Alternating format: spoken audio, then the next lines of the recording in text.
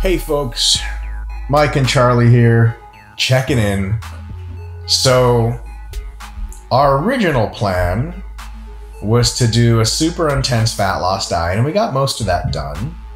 And the idea was to either get super lean and see what happens, or get super lean and potentially do a show.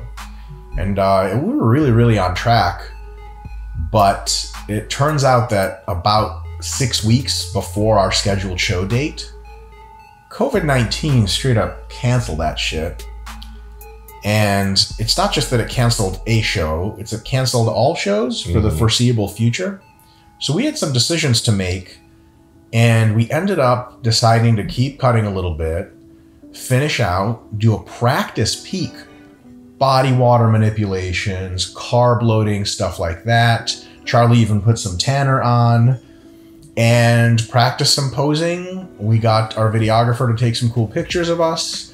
And it was really neat because, you know, peaking is a really intricate process, and it's good to be able to practice it plenty, even if you're not competing, so that later when you do compete, you don't fuck it up like I have been my entire bodybuilding career and mistime everything and not know what you're doing and carry tons of body water and stuff. So the peak actually went super well, I think. Yeah, Charlie especially hit a really awesome look. And the thing is, like, these peaking videos and photos that you're looking at, we're not really in peak condition, clearly. We're like probably 6 weeks out, if not a little bit longer. But we sort of did that on purpose because it was like, okay, we're pretty lean. Time to give the body a little bit of a break. Because we're going to be competing later because of COVID-19, it was one of those, like, we could get in contest shape now, but like getting in contest shape for not competing is, I guess, a bit interesting, right? Like, yeah, it's very fatiguing. Super fatiguing. So, over the point. Also, another reason why we decided it was time to sort of can the diet, practice a little peak, and then do, you know, more stuff later. We'll talk about that in just a sec. Is that, you know, gyms are closed, right? And we're filming this now, and gyms are just opening up. But like, we were training just at my house. Like, essentially, pretty much every session is just at home with one barbell, a set of dumbbells, and a lat pull down. And honestly, like, look, for general fitness and getting in really great shape, you can train at home with a barbell setup and a few, like, one basic machine, no problem at all. But like, we started running into some problems for our level of frequency, intensity, volume.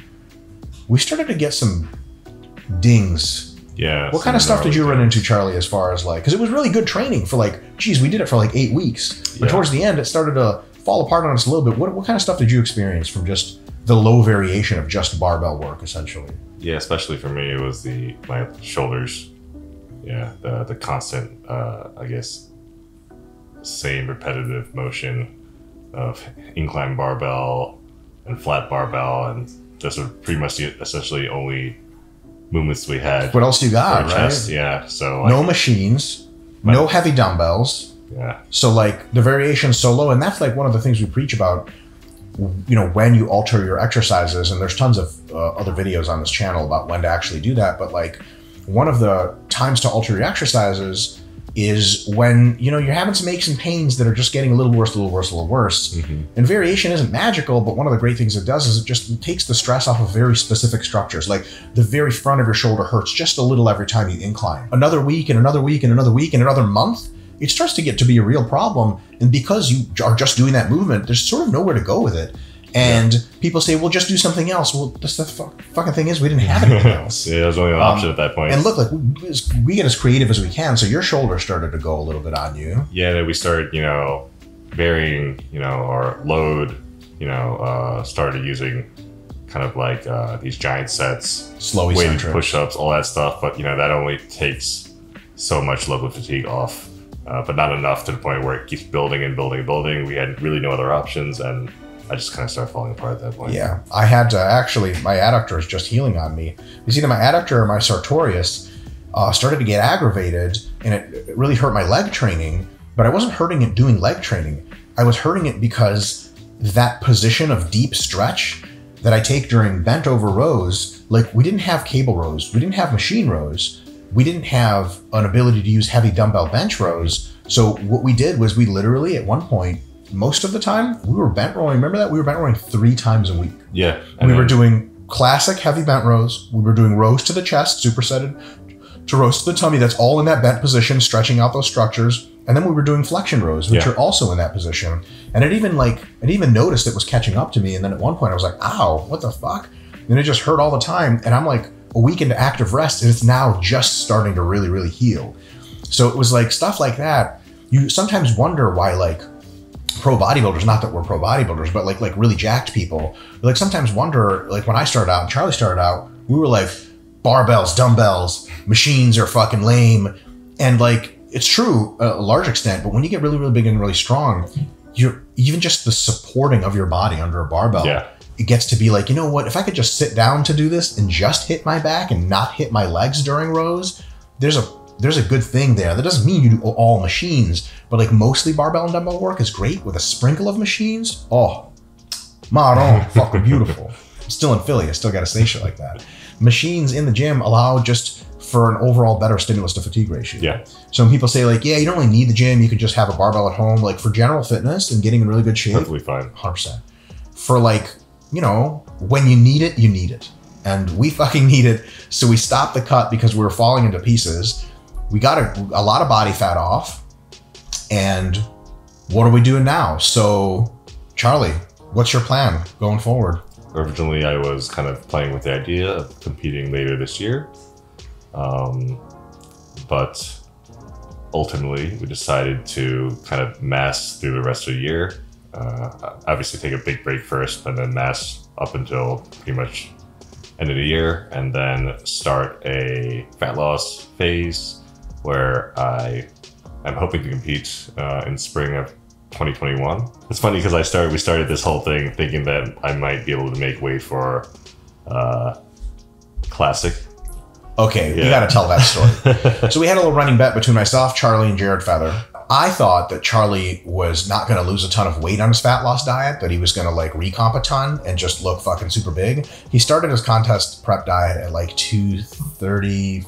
235, 6, yes, one of that. And Jared originally, because Charlie has a super great shape, and you guys have seen it. Jared's like, Charlie's going to make Classic, and the Classic cutoff was 215? 212. 212. Okay. So basically 3 weeks before we ended the diet, which is probably about 9 weeks before we would have had to compete, Charlie, you weighed 234. 234 with glute striations coming in. And it was like, okay, but it's physically impossible to get down at 212 at this point unless we deplete him out of glycogen, lose 10 pounds of muscle. It would just be insane. So like that went out the window, right? And our plan was to do heavyweight, which is 225 cut off. But then you would have made heavyweight had it been this time. But now Charlie's going to have basically 5 or 6 months of massing under his belt. So he's done dieting right now. Now him and I are both in active rest. Charlie does a low volume resensitization mesocycle and then starts to mass again, really ramps things up. And then one more mass and one more cut, since this is really Charlie's first run at bodybuilding, bodybuilding supplementation, bodybuilding training, like hardcore, like all the way in, not like a mix of powerlifting and bodybuilding.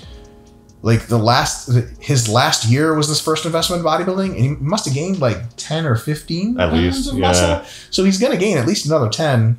So like, by heavyweight, I don't think he's going to make heavyweight anymore. I think he's just a super. So that's kind of sweet. And then for me, I'm for sure going to make heavyweight, and I lost a bunch of fat. That was really great. And I'm much leaner than I was. And I'm going to do active rest for 2 weeks. And then I move to Las Vegas, Nevada. So see you guys there. Jared Feather's going to be there with me. And Charlie and we're just going to like do a lot of like sexting. And Charlie's going to come out and visit a whole bunch. But Jared and I, so when we get to Vegas, I'm like literally the next week starting a fucking crazy fat loss phase that's going to last like literally to know how many weeks. I'm just going to go balls out. Like one of two things is going to happen. I'm going to get injured. One of three. Injured, and I have to stop. Dead, and I have to stop, or get lean as fuck, period. Okay? And I'm starting from a pretty lean state already, so it should be like really interesting times. As lean as you've been. So, basically.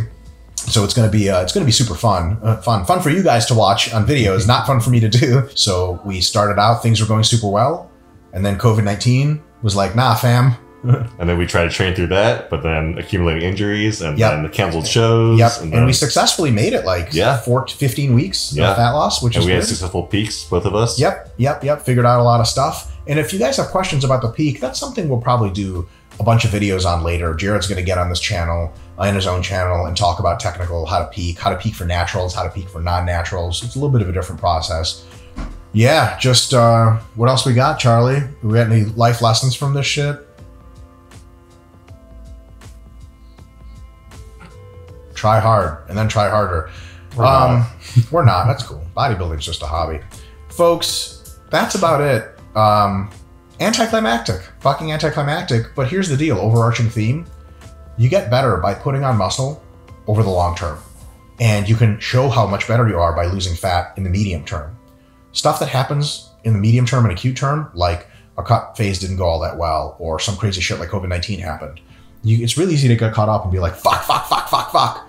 But like really, Charlie and I are healthy. We have the most muscle we've ever had. We have like a really decent level of body fat. We collected a bunch of data and experience to use 100% going forward. Yep. And it's all about doing the best with what you have. And look, Charlie and I, we don't have that much. So if we have OnlyFans page, please, we need to eat. Send us anything money you have. We'll send you pictures that completely trade away our morality, which we already don't have, and maybe it'll bring you pleasure. Folks, thank you so much for tuning in. And we got a fun video coming up for you next time in the series, the last video of the series. Until then, peace!